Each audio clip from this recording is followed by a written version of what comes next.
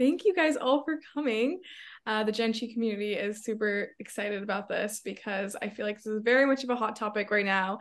How the heck are we going to get jobs? And especially a lot of these people are graduating college and really thinking about their first job. So I just want to dive in to this real quick, but let's start with quick intros. Feel free to just get started. Do a quick intro. I can start. I'm Avni. I'm the founder of Gen Chi, and I'm really excited to be moderating this event. And I'll pass it on to Leanna. Why don't you go ahead?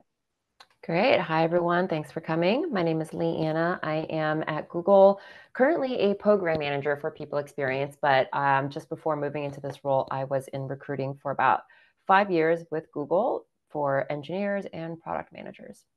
I will popcorn it over to Marie. All right. Hi, everybody. I'm Marie. I am currently a recruiter at Netflix. I am recruiting for their new game division. So yes, Netflix has games. And I have been a recruiter or in the recruiting space for the past 10 years. My background has been both in entertainment and video games.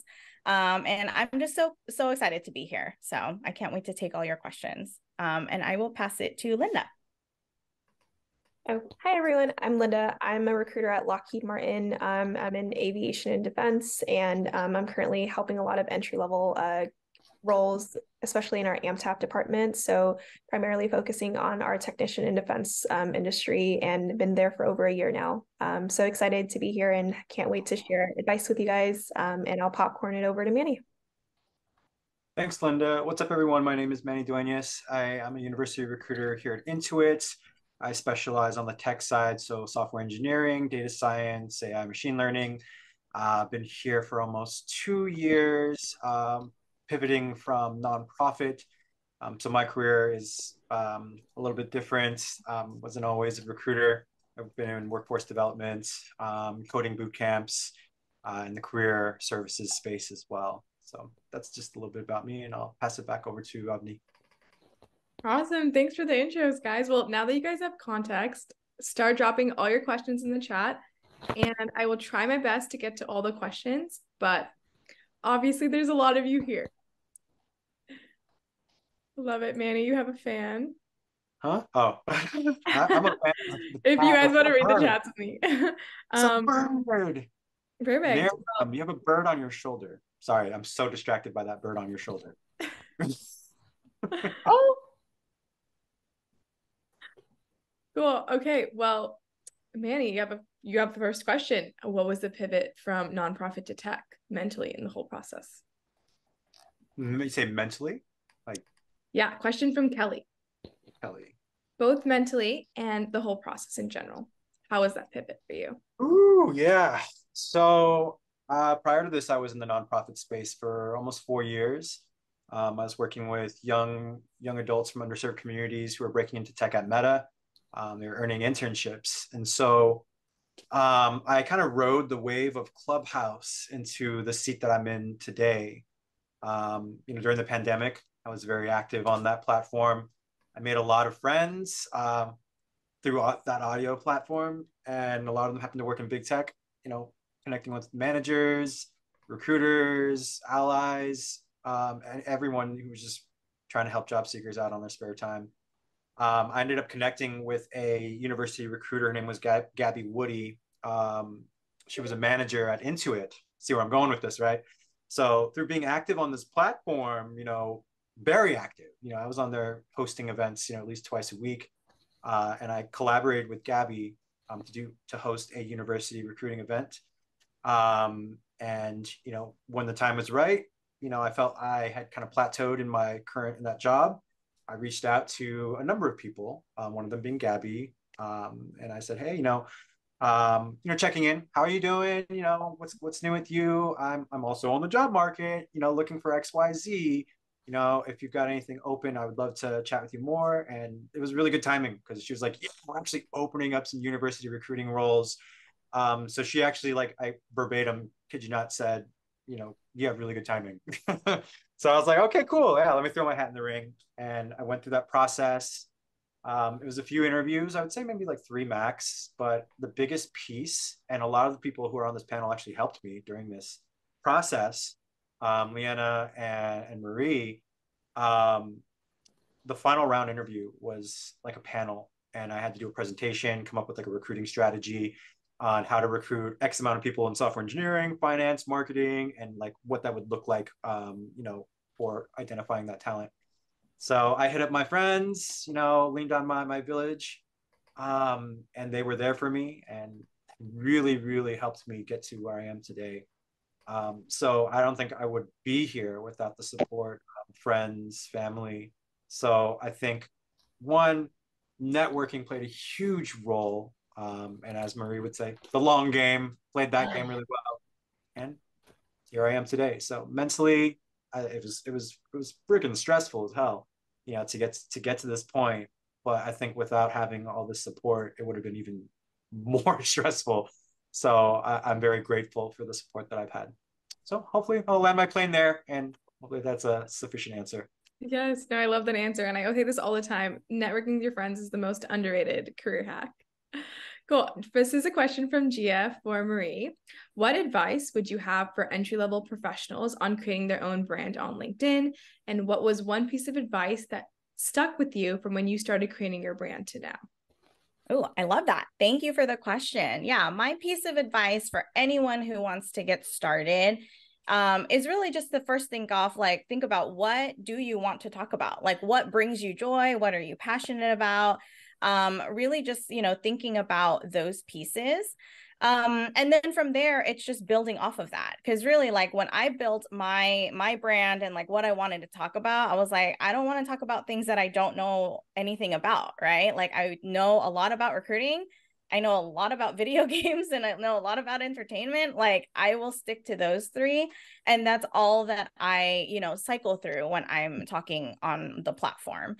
And I think the biggest piece of advice that I've gotten is to just have fun with it. Like it really is about, building your authenticity. And I think authenticity comes out a lot when you're just having fun, like when you're just being yourself and you're talking about things you like. I mean, I look back at some of my posts even recently, and in the past month, I'm like, I don't think I even posted anything about recruiting, but I think I just posted more about video games because there's just so much going on right now in video games that I just love.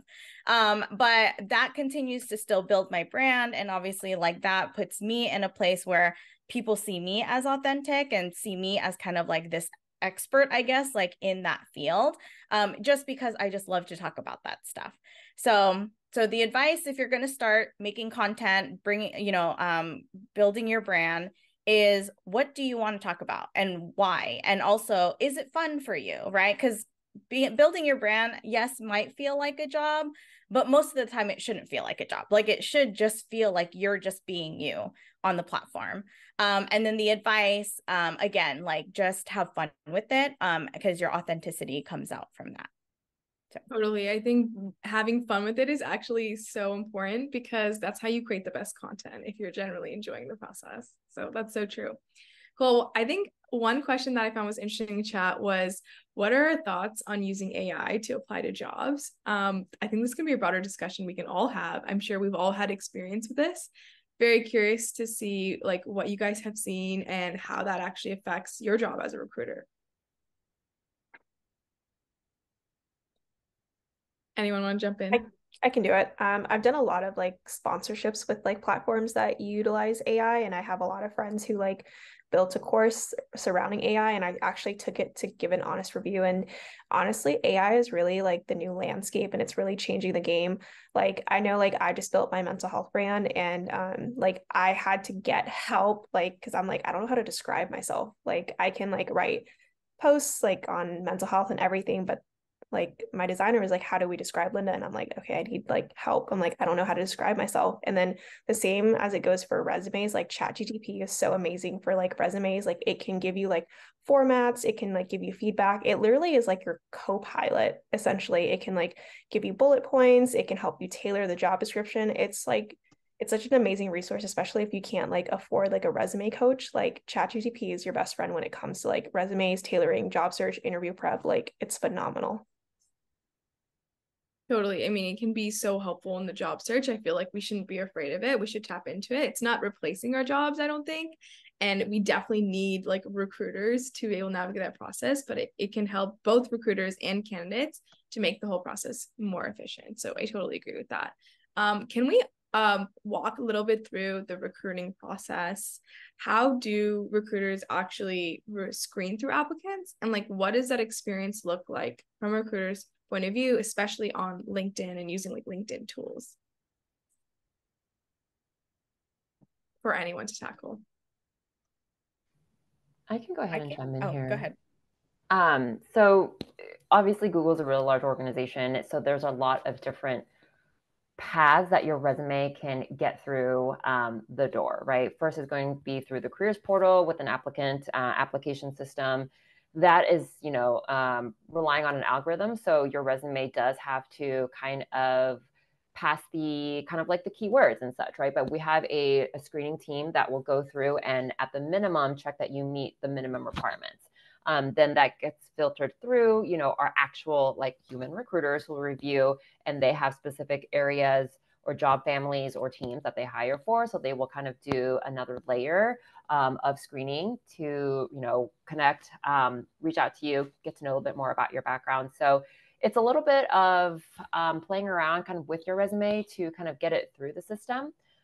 If you were to just directly apply. Other avenues are going to be through folks whether that's like friends, family, but even just through a lot of different programs that we have at Google. If you don't know anyone that works here, you can still connect to folks through what we call like our Googler or like our champion program. You can have coffee chats with people to tell them a little bit about yourself and your background, and then you can ask them to refer you or use them as a referral. So that's another way to kind of get your resume to the right folks here. So again, a lot of different paths, but I would explore all of them if you can. Yeah. I'd love to chime in on this, if that's okay. Yeah, please. Yeah, first, actually, I want to chime in on the last question. So the AI question, agree. I think there's a new landscape for it. I think it's definitely helpful, but I will caution that, not to take everything as that, what that you see in AI, like as the source of truth, right? Like, I think there still needs to be your voice, your authenticity into it. Like, don't just have ChatGPT spit out a resume and then you submit that, right? Me and my team, we have been pretty diligent about looking at resumes, which is kind of getting into the next answer. And we've been seeing a lot of, resumes that look alike or seem the same or sound the same. And so we're even starting to pick up on it. Like, okay, we get it. It's a tool that you can use, to help you, but don't take it as a source of truth, copy and paste it and submit it, because we are starting to see resumes that look and sound the same. With that said, in our recruiting process, there are actually eyes on your resume. So, I know there's a lot of like talk about like the bot and like, oh, it's just like this thing that takes your resume and it goes into a black hole. Like, me and my team actually look at resumes. Like, we go through our ATS, we look at every resume that comes through. And, we review it against the job description. We get it in front of hiring managers. Like, we talk through, what the profiles look like. And then that's how we identify like who moves forward in the process, like whose resume and whose experience like aligns best to the job that we are hiring for.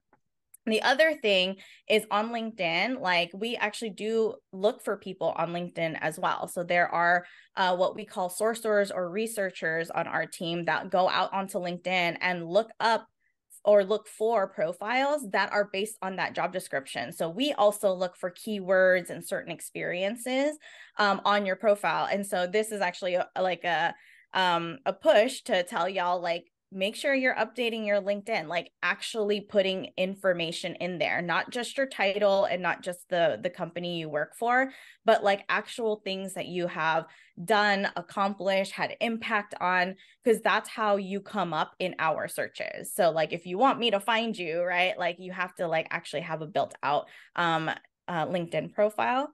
So that's going to be one push I'll say right now for that. But other than that, we look at resumes all day long. Yeah, no, that's such a good point. GPT is only as good as your input, right? So if you have a very generic input, like give me your resume and cover letter, they're going to spit something out that they spit out for like everyone else in the world. And like, that's going to be very obvious. You have like an AI version of yourself online. But if you say, hey, like, this is my experience, how many like years I've been dabbling in this, these are my projects, and you actually input a ton of information into GPT, you can actually get like a unique output that can be handy and useful for you in the process. That's not going to look like everyone else's. But obviously you have to put that initial upfront work of like building your experiences and talking about it for GPT to like give you that result. So it's kind of like it's the tool, it's like an aid to get you to some like final version, but you do still have to do that like initial unique work up front for this tool to actually be useful for you. So yeah, totally +1 to like everything you said. I think that's like super important. Okay, cool. Jumping into more questions here. We can do a little hot take. What is everyone's thoughts on the current job market? Like, are companies hiring right now? Yeah, I think companies are definitely hiring. There are a lot that I've been seeing, and I've seen a lot more candidates get offered. I really do think that, so many people like reach out to me. They're like, what's wrong with me? Like, why can't I get an offer? Like, sometimes there really isn't anything wrong with you. It really is just the market. Like, your resume could be perfect. You could be doing everything right. You could be networking, but it is like competitive right now. So I would just be gentle and have grace with yourself. Yeah, so true. Anyone else want to add something to that? Yeah, I can definitely add a little bit to that. What Linda said is true. There's absolutely nothing wrong with you. It is a crazy market. What I have noticed is that Google is hiring, but because managers are restricted and they have limited resource, and before they would hire and kind of talk through, okay, this person has potential, but they are from the top down being told just to be more specific, right? So what that translates to in your job search is even being more intentional about the roles that you're applying for. Historically at Google, you go through an interview process and then you find a team to match with, and then you kind of discuss your skills specific to that team. Now it's a little bit reverse. So when you are applying to roles on a specific team that requires specific skill set or background or interest. So a lot of you who are entry level, who are going through an internship and kind of getting that first job, highlight some of the projects that you've done and look for the teams that are essentially solving the problems that you're interested in and that you've got some sort of research or project or academia or even side hobbies relevant to that. Those all count. But what I'm saying is don't blanket apply. You do have to be specific and try to meet as much of the criteria as possible. And those that you don't have that direct match or direct requirement, call out some of the things that you've done that's similar. Again, focus on some of the things, the problems that you've solved that team is ultimately trying to solve for as well. So just really, really granular and specific. Right. I'd love to add yeah, as well. Go ahead. Oh, sorry. I'd love to add as well, in terms of, like looking at the different industries, right? Because I think we're all from different industries, but there are pools that are hiring, right? So like, even though tech has gone through some, wild layoffs, like there's still companies in tech that are hiring, like Google, for example, right? I'm really deep in the gaming industry, and the gaming industry has been super impacted this year. And it's been really hard to see, like, even in my 10 years time, it's probably the wildest time in the industry. But there are game studios that are still hiring, right? So like, I think it's also like taking a deep dive in those different like industries that you're interested in. But then also like, being open to like industries that aren't impacted. Like tech might be impacted, but is healthcare impacted? Like, maybe there's opportunities there, right? And, I think at this early stage of your career too, like right now, you're also building just your skill set, right? And so I wouldn't get so tied to like, oh, I just want to be in tech. I just want to be in entertainment. I only want to be in X, Y, and Z. But really like, I think with the times, like you also have to be flexible and kind of open to like what is going on out there. So, but being careful and mindful that just because one industry is shaky doesn't mean that everything in it or all the companies within it are shaky. Like there are just like some things that are happening, but I think staying on top of trends, taking a look at news in those industries and really kind of understanding the landscape of like what is shifting, I think that can really give a lot more insight than just going on LinkedIn and like, okay, everyone in the tech industry is laying off today. Like, I guess everything sucks. Like, a lot of things suck, but there will be pockets that I think like, again, takes a little bit of time to like research it, but hopefully that's something y'all will find. Totally. I feel like this is a perfect time to talk about career pivots because I feel like it is a little bit related to what you're saying, whereas oftentimes it's easier to make a career pivot when you're looking at maybe staying within an industry or hopping between industries to do that pivot. Are career pivots like reasonable right now in this market where things are so competitive? Is this like not the time to pivot in a career? Is this a better time to pivot in a career? Like, what is everyone's thoughts specifically for people who are trying to do very different things than they currently have experience for?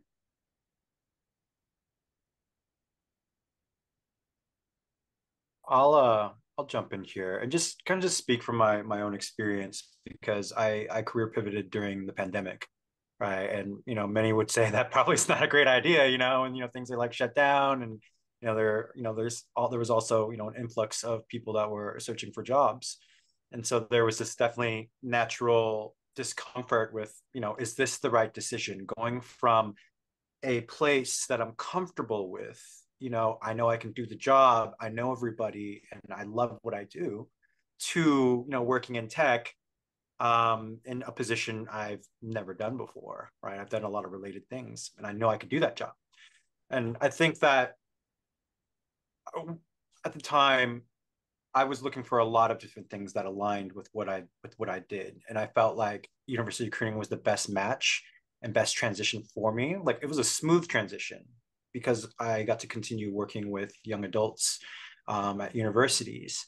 And I, touched on recruiting in the past as well. And so, and you know what? The salary didn't hurt. The salary was a nice little push in that direction to kind of, take that jump.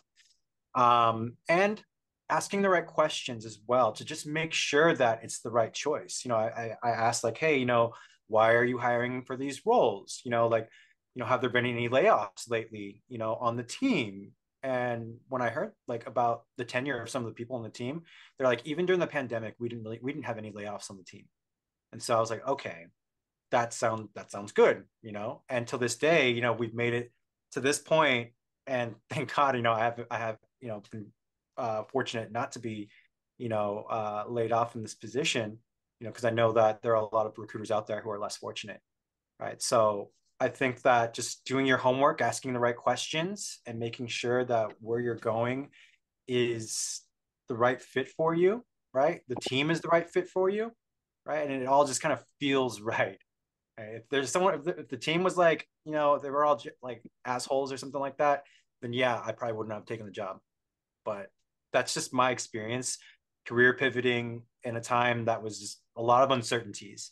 And I think the same can be said today. There's a lot of uncertainty when career pivoting. So it's just doing a lot of homework and making sure that it's the best situation for you and your situation. How can we do more of that homework? Like, do you have any tips or recommendations? You could always ask ChatGPT, right? Hey, what questions should I ask? No, I'm joking, but asking the right questions. When I was, interviewing, I did a lot of Google searching, right? I did a lot of research to see like what are like the best questions to ask during the interview process. I did my homework. I asked my friends, like, hey, what should I be asking at this point in the interview process? How should I be following up? There was a lot of that going on. And so I really kind of crowdsourced. I leaned on my community. I leaned on my friends to ask them, what I should be doing kind of in this space, because they were the experts. And I was kind of like this newcomer coming in. Right. And so I kind of depended a little bit and, listened to the advice from others and took that and applied it.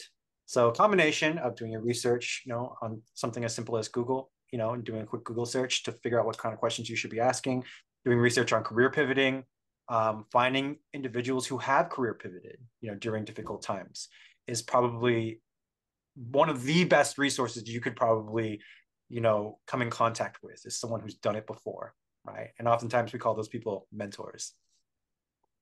Yes, mentors are so important. Well, I would love for a few of you to share a story, maybe, of the most memorable experiences you've had with an applicant. Specifically, like what made them stand out to you. I can share a story. So this is my long game story. I've shared this a couple of times, but it's so resonant with me because I think it just proves that networking works. But I had a candidate, so it took 3 years for him to land a job with me, somewhere with me. But so the first year he interviewed, did great, didn't get selected, was what we call like a silver medalist, right? Like he was just like second place to the candidate in the candidate pool. And he stayed in touch with me. He was like, this sucks, it's a bummer, I'm not going to get this role, but would love to just stay in touch. Staying in touch meant actually just being a friend. Like he would just check in and say, hey, like, how are things going?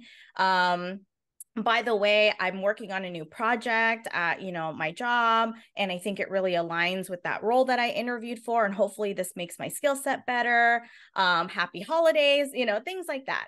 Year 2, interviewed again, almost got it, still didn't get the job, right? And I was already advocating for his profile. I was, I told the hiring manager, hey, he interviewed before, he did great, he just didn't make the cut, but we still kept in touch, and I think he's awesome. He told me about all these new projects that he's worked on, etc. So he interviewed, manager still liked him, but was like, found someone that was stronger. But either way, the hiring manager was still impressed. And so, we let him go. Again, it was a bummer for him. Like, darn, I really was hoping I was going to get that job. But it's all good. I'll continue to stay in touch. So he stays in touch. In between, he gets a new job somewhere else. He actually, gets, up levels into another role, continues to tell me about, all these different projects he's working on, how it aligns with his skills. And then year 3, I actually reach out to him because I have a role. My hiring manager was like, hey, I'm opening for this role. Immediately think of him. And I'm like, I know who you should talk to. You need to talk to my friend. And so I get him in front of the hiring manager. They have conversations. He goes through the interview process and lands the job. And that took 3 years. And I know a lot of y'all are probably like, I don't got time for 3 years. I need a job today. And I totally get that. But that was the power of networking. That was the power of the long game. That was the power of, hey, this sucks that I didn't get the job twice with the same recruiter too. I thought he would have hated me by that time, but instead was like, you know what? I'm just going to keep trying. I'm going to keep trying. I'm going to up level. I got a job somewhere else. I did extra projects at my companies, and I just got better. And then that just became, and that's how he advocated for himself too. But it gave me a reason to stay in touch. And again, like, it was just kind of magic because I was like, oh, this role had his name on it almost, right? And like, that was something that me and him like to celebrate. That, wow, like when that role came up and that hiring manager said, I'm opening X, Y, and Z, I was like, I already have a candidate for you, period. And so that's my favorite story to tell. Again, it talks about that long game. It talks about networking. It talks about like how just keeping relationships warm and important, like that stuff can actually work. So totally, like when you are the one of one person that they're thinking about, like, you get the job. Yep. And like, no one said you have to get your dream job the first time you try, right? Like, you can have other jobs in the meantime, but consistently, chip away at that goal of like whatever that dream job is for you. So I think another thing I want to add is like, he was really focused on what he wanted and was clear about what he wanted. So that also for sure really helps you, actually, the likelihood of you getting that in the end. Really cool story. Thank you for sharing. Does anyone else want to share a story? I just want to chime in real fast to that. Yeah. It took me, I think, 5 jobs before I got to my dream job. Because when I was fresh out of college, I'm like, I wanted to work. At the time, it was for Disney. And I got rejected a bunch of times. And I looked at the people who were working there, and I saw the experience that they had leading up to that. And I got those jobs, entry level, made my way. And eventually, I made myself qualified. But yeah, it takes a while, and you have to take those stepping stones to get there. And that does take time. Totally. I mean, I'm definitely still trying to find it. Like first, I'm still on my way. No, thanks for adding that. Anyone else want to share a story?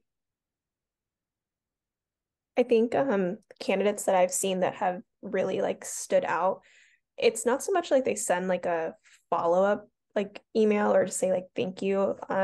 It's so much that they're just so like kind during the process. Like they follow up, like they check in, like they're not like super like aggressive or disrespectful. Like those candidates have stood out so much throughout the hiring process to me, and especially like hiring managers that I've seen. It's just like how you treat your recruiting coordinators and how you treat your recruiters, it really does impact how the hiring managers like see you, because hiring managers speak with the recruiters and the recruiting coordinators. We all work very close. Like I never forgot, like there was a situation where a candidate was so disrespectful to me and so disrespectful to the recruiting coordinator team. Like they didn't get the job because of that. Like in like one of my previous like companies, like it's like we all work together. It's just like how you treat one person is how you're going to treat the entirety, and it's like it speaks a lot on your character. Totally. Character is for sure 100% a part of the interview process. It's not just what's on your resume. So, no, that was a great story to share. Thank you. Anyone else add in a story? I think I just want to piggyback off of what Linda said. Like the interview process is, yeah, like your time to shine. So yeah, don't be a jerk during that. But also, even after you get rejected, that's still kind of part of the interview. I know Linda, Manny, and Leanna probably have seen like my LinkedIn post about like awful candidates who literally like just say the most horrid things, you know, after they get rejected. And even though they think the interview's done, like my hiring manager sees those, you know, like my team sees those, other recruiters see those. And so when you decide to like, you know, react at a rejection, like real negatively, that could totally like, impact how you show up again, for the next time. And so, yes, like in your interview process, just be kind, just be nice. And even at the rejection, go to the gym and punch it out, but like don't take it out on your recruiter or your coordinator or anyone, because that can follow you. So I just wanted to say that. Yeah, just really quick, I completely agree with you. Like I've had candidates who've been so kind to me after they get rejected, and I put them like on a wait list, and then Yep. when another role opens up, if they were a backfill, I literally tell the hiring manager, I'm like, this guy was so nice to me, like he's on the wait list, like if there's a position. And I've seen candidates get like job offers after being so kind, and we remember the ones who are nice. Like there's a wait list, like we don't just forget about you. If there's another opportunity, we will reach out. Yep, agreed. Yeah. Wow. No, that makes so much sense. And like there's a reason why people say your digital footprint is permanent. Like it can be an email, but that's still on the internet. That still doesn't like that's still part of your track record. So it's really important how you treat people, and almost especially online, because that is not going anywhere and it's following you. So yeah, such a good point that you made. What do you feel like has been some current trends or micro trends you've seen in hiring recently? And do you see these similar trends in hiring happening early next year, or do you see different things happening in the hiring space next year?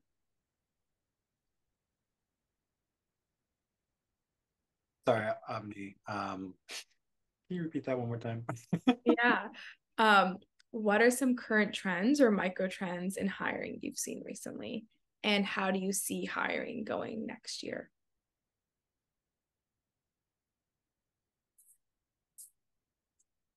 I'll chime in first. I think what Leanna said about how hiring managers are being more specific or selective, I think that's going to follow. Oh, that's the trend now. And I think that will follow. I think the wave of the different industries, the layoffs, how the whole landscape is looking, it's still trying to course correct.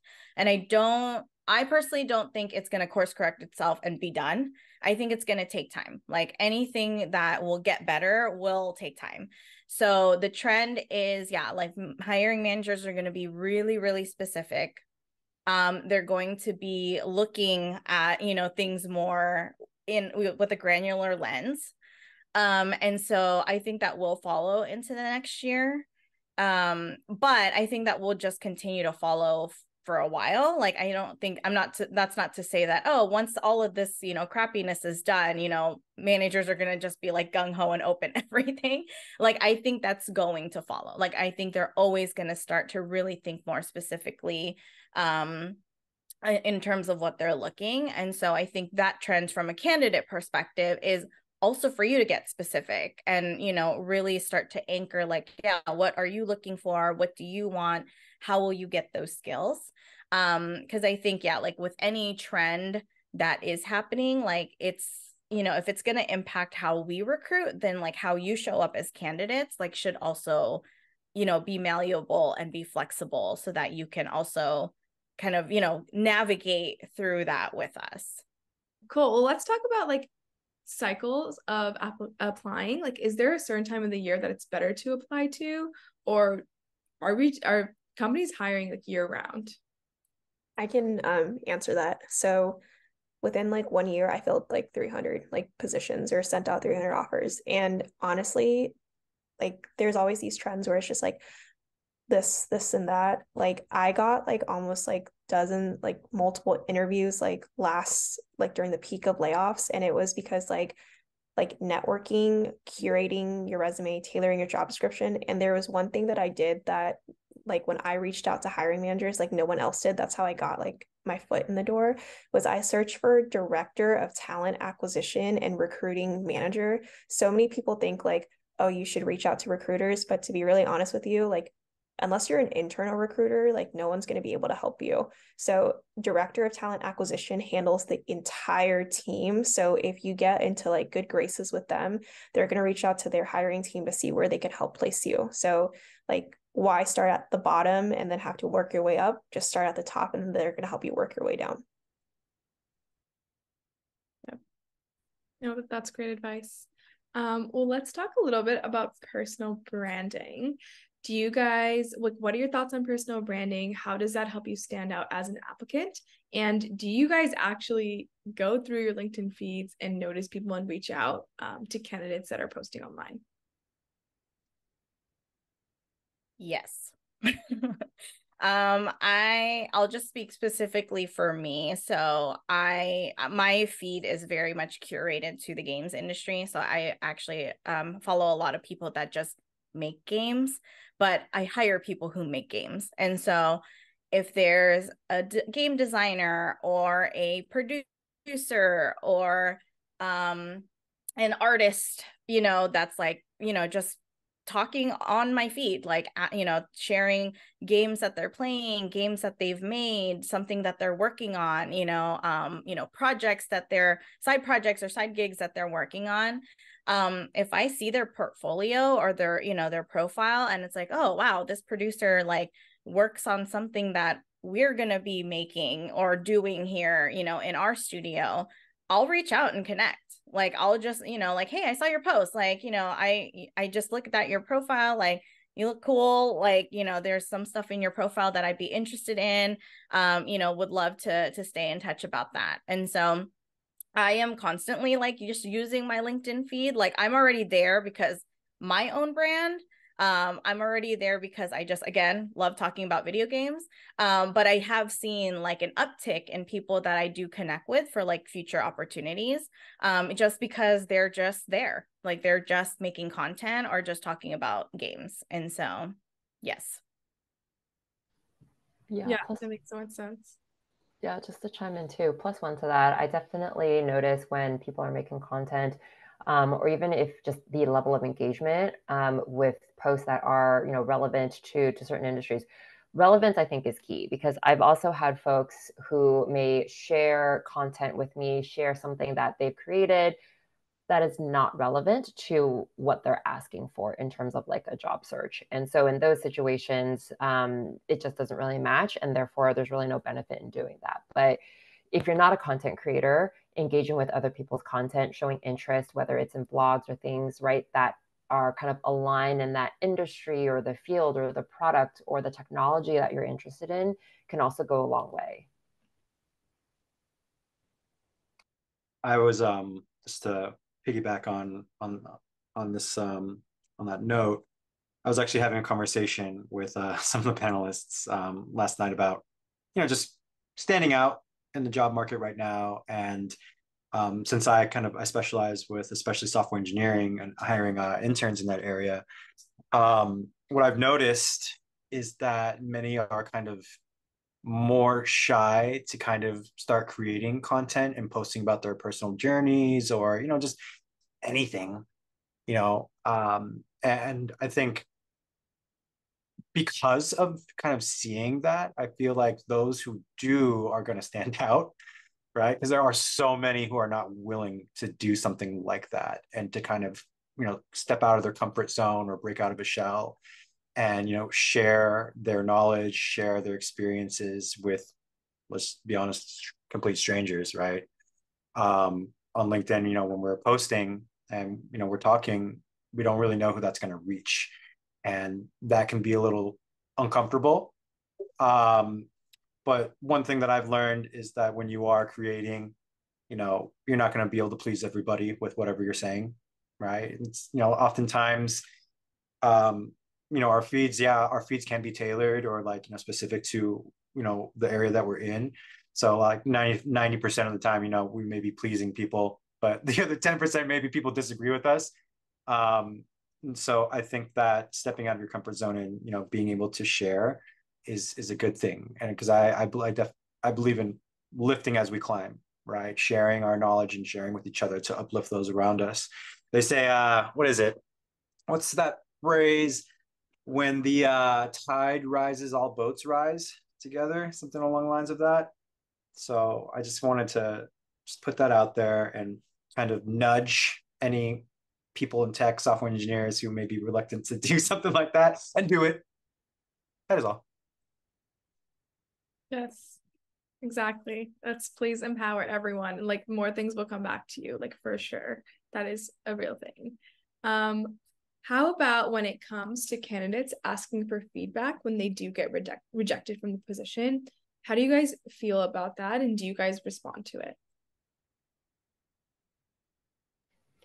Absolutely respond to it. It's okay. It's absolutely great and to ask that, right? Because we understand as recruiters, we understand how much time you have spent as candidates preparing for these interviews, studying for these interviews, and feedback, whether positive or negative, can only help you. Keep in mind that organizations sometimes have kind of rules on how the specific feedback we're able to give. And it will vary person to person, right? Google has a general rule, like we can't tell you like, this is where you did well, this is where you did not. But as a recruiter, I also empathize. And so I try to give that person at least like a theme or a trend that I've seen to help them when they do decide to come back and try again.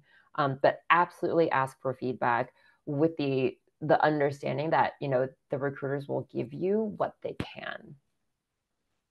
Yeah, I'll chime into that. Yeah. So I've only worked at companies where we're not allowed to share specific feedback. But as Leanna said, like as a recruiter, I know how important that is. And so I will also do something similar where I'll really pick out themes or really like anchor to the job description, right? So like most recently, like I had to reject someone who didn't have mobile games experience. Like they've never made a mobile game before, but that's super important for this role. But that was one of the cases on like why we weren't able to move on, because they missed or didn't have deeper experience with that, right? So that's as much as I will try to say, of course, like we want to say more. Like I think a lot of us are in it, and have our hearts in it with you, that we want to share, more specifics to help you out. But there are limitations. But I will say, if a recruiter does give you any type of feedback when you ask, my advice also is to be ready for that. I think another piece is some people do ask for feedback, and when I've given it to them, they've just like cussed me out, and I'm like, wait, hold on, you asked for this. Oh, So I think like also being okay with receiving feedback, even if it sucks and you don't like it, like be ready to hear it if that's what you truly want. So yes. Yeah. So true. I love that, Marie. Where I was previously at, we would always say that feedback is a gift. And there's definitely a skill on receiving it as well as giving it. Because, especially when you have to give like feedback upwards, actually I wanted to do that today to like a manager. But I haven't because it's, a manager and that's above my pay grade. I don't need to do that. No, I'm just kidding. But feedback is a gift and receiving it is definitely, it's harder to receive something like that, especially if it's a growth area of yours. And so oftentimes when providing feedback or receiving it, we would encourage people to point out a strength, something that that person's doing well, but also, adding in like a growth area and trying your best not to sandwich it, right? Like, hey, you're doing great at this, but here's an area that you can grow with, but you're doing great, and don't sandwich things to kind of sugarcoat it, just give them the feedback. And so when you receive that, maybe just we're not used to receiving feedback. But there's definitely, a right and wrong way to receive it for sure. But I just wanted to point that out that, it's a gift. It helps us grow. One framework I really like doing is the start, stop, continue method for feedback. And so it gives an easy way for you to give them the hard thing because you're also giving them like a feedback for something they should continue doing. And it's kind of like the right way to sandwich feedback that's still constructive. So maybe if anyone wants to use that as a method. But cool. Well, let's talk about citizenship because that is something on everyone's mind. Is there an advantage to getting a job if you have a US citizenship? I don't think it's US citizenship. I think as long as you're eligible to work in the US. Yeah. Okay, that's a good clarification. Mm-hmm. So if you're eligible to work in the US, do you think there's an advantage to getting the job versus someone who requires a work visa? Right. I not really. So if you are eligible to work in the US, that's great. I mean, you also have to look at like the requirements of the job. Like most of the jobs that I hire for are going to be in the US and Canada. Mm-hmm. Like that's just how my studio is set up right now, right? So like we're not hiring outside anywhere else. But I think you can still apply, like if you do need like visa requirements, because I've also worked in places where like some hiring managers and some teams are okay with that. Like the company will sponsor it, right? Mm-hmm. So yeah, I wouldn't say like there is an advantage or disadvantage. I think like, yeah, as long as you are eligible, but like, you feel like you are, eligible for that job too. Mm-hmm. It's hard to tell, but there are companies that are okay to sponsor. So yeah, I've noticed that the roles in the companies that are open to it will explicitly state that up front versus the ones that are not will also explicitly state that up front. And so make sure you like read that and also are applying to those roles according to what it is. Yeah, that makes sense. Moving into certificates like AWS certificates. Do these help as skills on your resume? And does this actually help you stand out an application process? And what kind of roles does this matter for versus they don't?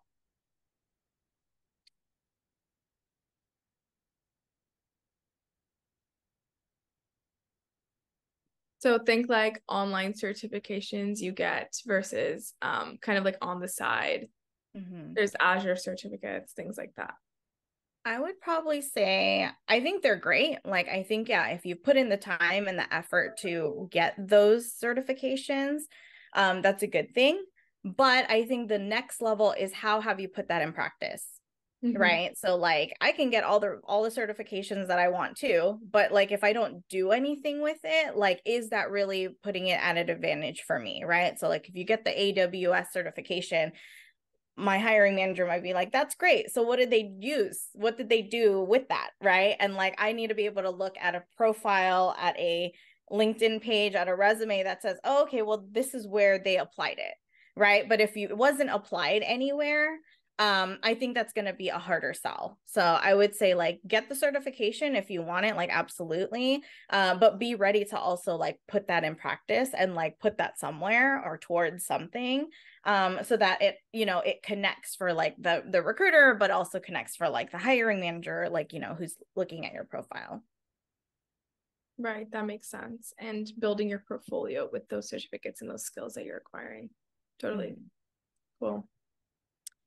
Are there any biases against early career professionals who got laid off?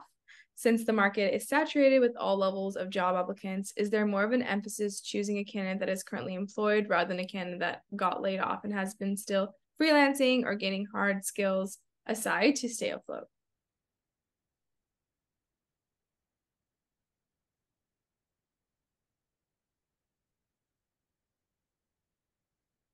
Can you repeat the first part of that question? Yes. Are there biases against early career professionals who got laid off versus someone who's currently in a job?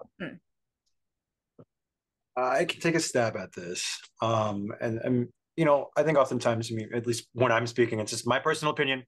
So I don't speak for the rest of the panel at all.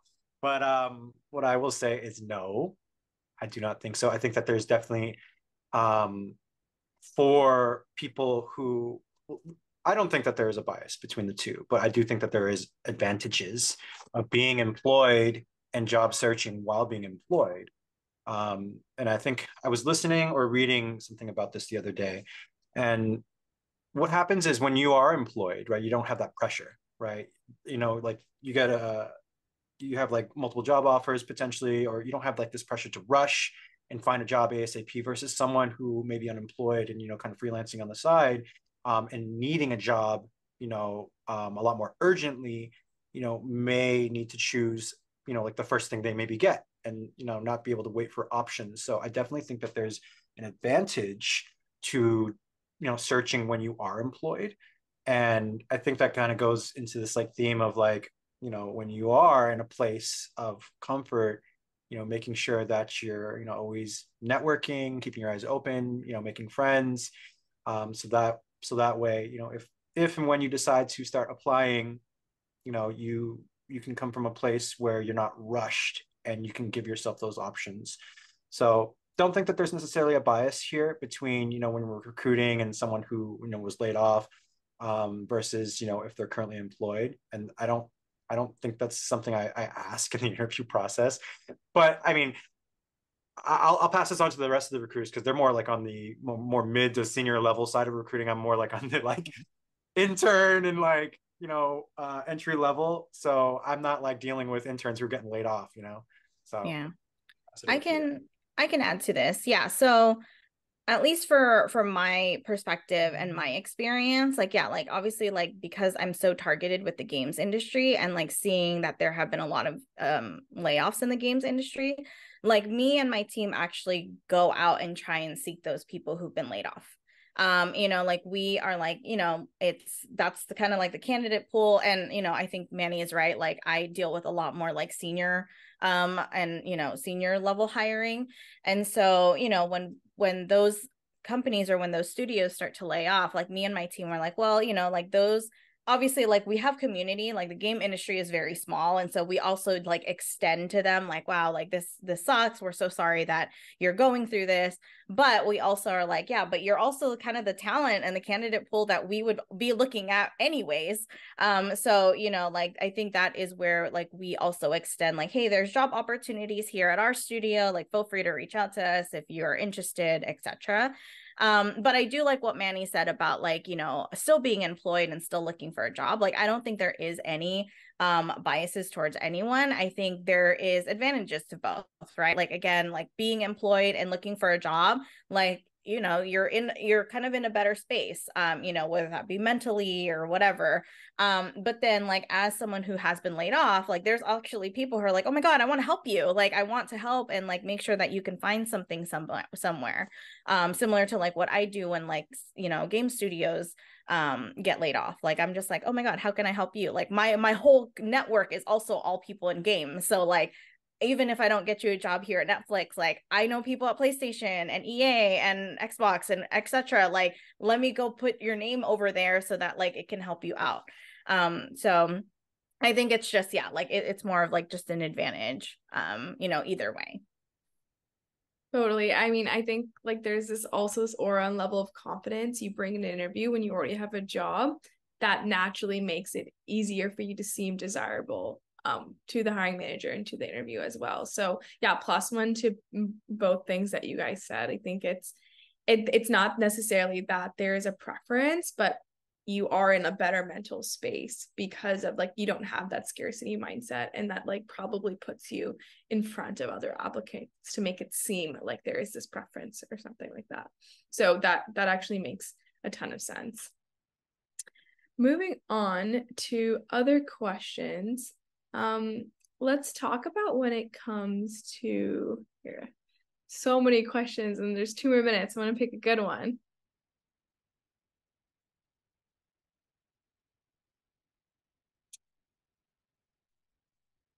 I guess, why don't we just go around the room once, and what's your best piece of advice you have for job seekers right now? I can go first. Just remember, at the end of the day, like it's a job, it doesn't define you. Your resume is a piece of paper. It doesn't define you. The only person who needs to see your worth at the end of the day is you. Like you come first, like a job comes second, and I cannot like reiterate that enough. Like I know like I felt worthless when I was unemployed for 6 months, and like I took a job at like Whole Foods while I had to like look to pay my bills, and there is absolutely no shame in having to do something like that. And then along the way the right job came along, and it took months and hours and rejections and having hiring managers say that I was incompetent and all of these things. But like having like support and community and just resilience to know that it's not you, it's them. If you don't get this job, you get the next one.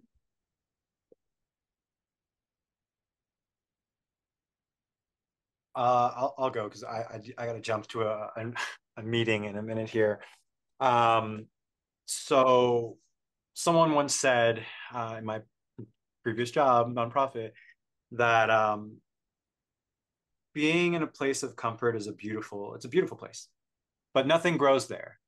Okay, so that always stuck with me, and I like to kind of remember this when I'm feeling like, hey, feeling pretty comfy where I'm at, and like maybe it's time to like switch things up, but that applies to all walks of life, right? When we're comfortable doing something, you know we're not really growing when we're in that space necessarily. So I just want to put that out there, and do something that maybe is outside of your comfort zone. Do something that you normally wouldn't do, and apply it maybe to even your job search. Apply it to that and see what happens. Test, iterate, and see what works best for you and your situation. So that's all for me. I gotta run. Thank you, Avni. Thank you, everybody. Hit me up on LinkedIn if y'all have other questions or want to connect. Gotta go. Bye, Thank everyone. you, Bye, Manny. Bye, Manny. Leanna, did you want to go next, or you want me to go? Oh, go ahead. Okay. My advice for everyone is similar to Manny's. I agree. Like, I think it's an uncomfortable time right now. But go do some uncomfortable things, because that is how you will show up, how you'll be found, how you will stand out. Like, I've seen in the chat a couple times, how do I stand out? How do I stand out? You have to do stand out things. Like, you can't get comfortable and then expect the world to find you, right? Like, I think it is, being loud, getting your voice out there. And it is uncomfortable, but that is how you stand out. When you go against what a lot of people probably will do is like, I'm not going to listen to this advice that Marie is giving me right now. I think it's trash, and I'm just going to sit here and be quiet. Like, okay. And like, how will that work for you? Right? Like, I think there are advantages to like stepping out of that comfort zone and doing something out of your comfort zone, if you truly do want to stand out. And I think doing that, again, you don't have to go and do something totally uncomfortable in terms of like, this doesn't make me feel good. Like, do something uncomfortable that still makes you feel good. I think a lot of the questions too are about branding and like, how do I get out there and build my brand? Build it. People aren't going to like it, but guess what? You will build a village and a support network of people who will like it. Right. But that's because you put yourself out there. You did something to stand out. People saw it, and now they're going to collect around you. Right. And I think opportunities are the same way. Like when you build opportunities for yourself, other opportunities will find itself to you. So I just wish everybody luck, on the journey ahead. I know it's stressful. I know it sucks out there. Be in your feels, that's totally okay. But be kind at the end of it.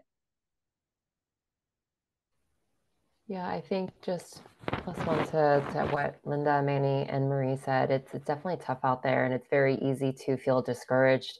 Somewhere in the chat further above, someone talked about imposter syndrome, and know that, whenever you are reaching out to someone for assistance, when you're asking them for help, or if you have that hesitation, know that that person has been in your shoes at one point in time in their career. I was recruiting. I've been recruiting for probably 15 some odd years. I just transitioned to a new role. I have imposter syndrome every day. It doesn't matter what level or experience you have, you're going to have that.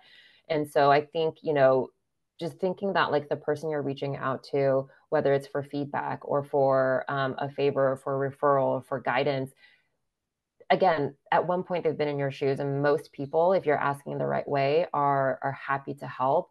So don't be afraid to ask. Use and leverage every resource you have, whether conventional or not. Thank you. Thank you all for coming. Thank you, Marie. Thank you, Linda. Thank you, Leanna. And thank you, Manny, who just left. Like, you don't understand that your time is very valuable. And I know everyone in the chat is super grateful. And we all learned so much. So thank you again. And take care, everyone. Hope that was helpful. Thank Bye. you. Bye.